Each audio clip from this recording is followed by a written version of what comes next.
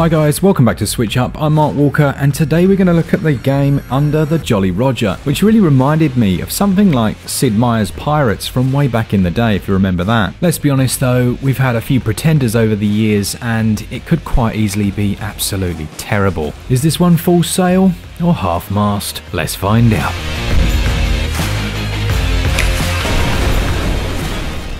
As far as story goes, you begin your tale sailing upon the high seas. All is well until a battle breaks out. Your crew are utterly devastated by a kraken, leaving them dead, dispersed, and your ship in pieces. And from a pirate port, you'll begin your tale aboard a lowly schooner. Sure, it's quick, but it does not pack a punch. Story missions are delivered through text, which is written in your journal. And you can acquire new missions at any of the ports you visit, depending that is on your relationship with the faction who control it. Early story missions simply act as a tutorial to guide you through the many systems in the game, but the writing for the most part is decent, and there are several events that take place on your ship, like hauntings and the sightings of sea beasts, which will pop up from time to time and served well to keep the atmosphere going. It would have been perhaps nice if you saw some of the other captains or the people giving you the quests, as these are only delivered via text. Much of the storytelling is going to take place in your imagination. However, they do span over several different islands, and usually over the course of a story mission there are plot twists and other exciting events that take place.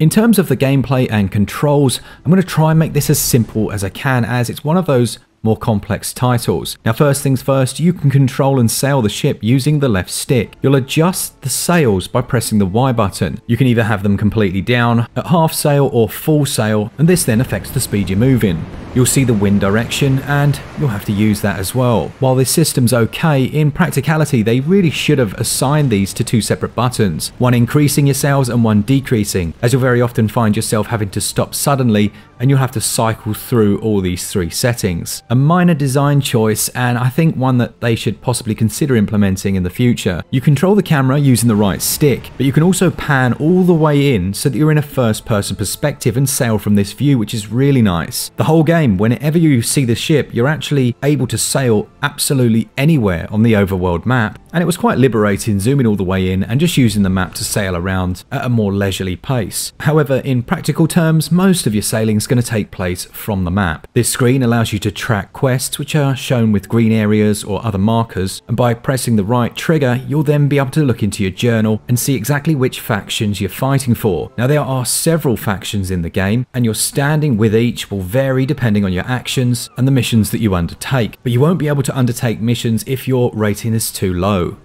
Yep, exactly like you remember from Sid Meier's. I guess the next main question you're thinking is, how's the combat? Well, the combat's very good. Early in the game, you don't really have many items at your disposal, and I was getting a bit worried about the lack of information. But once you've got the spyglass accessible through an early tutorial, then you can look at other enemy ships, which will show you the crew status, the hull status, as well as the sails. It was at this point that I became Mark Blackbeard, as I was able to switch to the bar shots, and my crew were quite well trained, decimate their sails no matter how big they were, hide in their blind spot, pepper the crew with shrapnel, and then jump aboard. And what I wasn't expecting was a fully 3D, realistic, real-time simulation of boarding. Dependent on the amount of crew you've assigned to the boarding mission, you'll be given a percentage success rate, but obviously you can massively influence that if you're smart with where you place your character. I'm not gonna lie, boarding combat is a little bit janky, the movement's clunky, the attack and defense are very simplistic, but I also loved it. It's taking place in real time, so if there are enemy ships still about, you'll see them going past, they might fire upon you to try and deter the attack, and once hopefully you're successful, you'll be given three choices. You can use that ship to repair your own quickly, take all of the crew and make them work for you, or, yep, you can capture that ship, send it back to port and keep it as a trophy. This then means you can return to port, change to that if you so choose, or sell it on at a very high price. There are many different ammunition types you can use when fighting on the high seas, from bar shots to chain shots, shrapnel, and even getting strategic by using flaming ammunition to set their sails on fire. Where Under the Jolly Roger separates itself from some of the competition is by embracing a touch of magic. It's not completely overdone, it basically means you can find these rare artifacts which will allow you to call in special abilities at certain times. These have a cooldown and they're shown in the corner of your screen, but they can be quite useful in a pinch. One very cool aspect that I think you'll enjoy is the legendary status. So as you go throughout the game, you'll gain certain characteristics, and this is shown on your journal screen. Things such as the spider, which basically means you're a player that goes in and paralyzes your enemy and then kills them from the shadows, which is pretty awesome. And it meant that the morale of the people you're facing changes and they're less willing to fight, or they might run away more often. If you're more of a lover rather than a fighter, then you can become a trader. You can distribute your goods between warehouses, ports, and every time you find a new item in the world, it will be logged on a screen so that you can reference back later if there's a specific order you need to fill out. And a green percentage indicator means that that port has a 10% discount, while a red one will show a 15% hike in prices and the perfect place to sell those wares. You can change factions at any time, but you'll also need to purchase the necessary flag so that you can be shown as an ally. The world itself takes place over at least 3 large maps, and as you sail along, battles and other opportunities will flash up on the screen, giving you a short time to take part. But it's important to note that at any time you can go back to the high seas and just sail manually. In terms of negatives, I'd say the game's a touch clunky. It's going to take you a few hours to get to grips with all of the different mechanics on offer, and even the arrangement of your crew or adding guns to your ship. It's not overtly explained after a brief initial tutorial, and a good amount of the overall discovery is left up to the player. Thankfully, what I will say though is it seems to me to be very worth discovering. In your first couple of hours you may be frustrated by the difficulty, and I'm not going to lie, there's a good chance you're going to be sunk a fair few times, but after a particularly tough battle, barely taking over a larger frigate by the skin of my teeth and buying a few new cannons, all of a sudden the tide totally turned. In summary then, the combat's good, I enjoyed the trading. It felt like there could have been a touch more depth in this area, but it still gets deeper as you progress. There are several large maps to explore and tons of factions and unique items to find, including obviously hidden treasure. The controls are fine, it feels very much like the Assassin's Creed sailing, and the ability to zoom all the way in is a nice touch. There are a couple of tweaks I would have made, and there really aren't many options for the player to tweak, other than to turn off the ridiculous default option of auto shooting when you reach max percentage. It's terrible. If you get the game, make sure you switch that off straight away. There aren't any touch controls, which is a shame as I've enjoyed playing this one in handheld. Overall, this is really my type of game. You need to know what you're getting into. It is slightly slower paced at times, and it's also a touch tough. If you are a Sid Meier's fan, I think you're going to get a lot out of it, but it's not as good as that series. Gameplay is hugely addictive. It scores 17 out of 20, and the controls score 15 out of 20.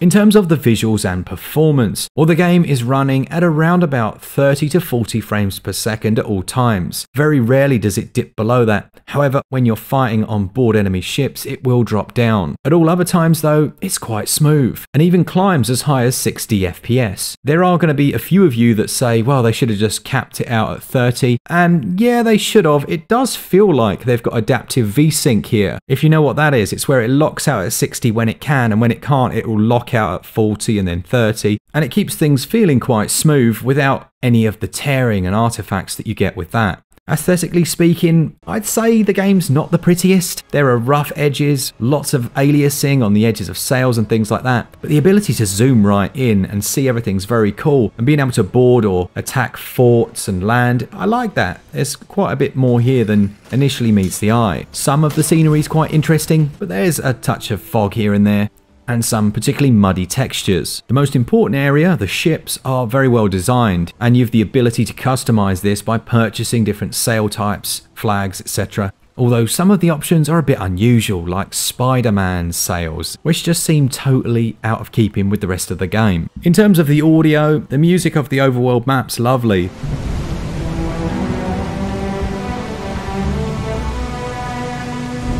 There's a really nice melody that plays throughout most of your experience, and it doesn't really get repetitive. And the combat music's decent, it's quite generic, but it does the job. But for me, the area that I miss here, which is strange as it comes from Assassin's Creed, are things like sea shanties. I think they've really added something to the sailing in that title. And perhaps some form of narration or voice dialogue between characters would have added a little bit to the experience.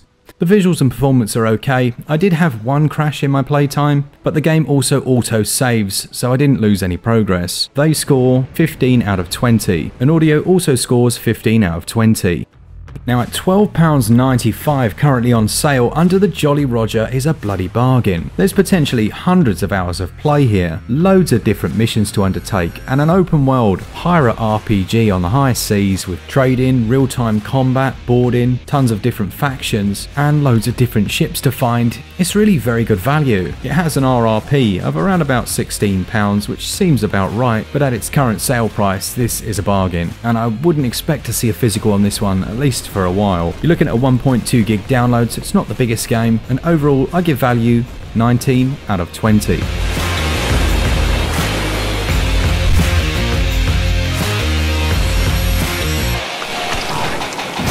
Overall, I enjoyed Under the Jolly Roger. It's not particularly slick and it has clunkier aspects, but its core gameplay and the way it executes it led to an overall very enjoyable experience. It gets a SwitchUp score of 81%. Please let us know down in the comments if you're going to be picking this one up, if it's your type of game, or if you absolutely hate, well, I don't know, pirates. A big thanks to our patrons who support us each and every month, and as always, for all things Switch, all the time, keep it Switch up. Cheers guys, see ya!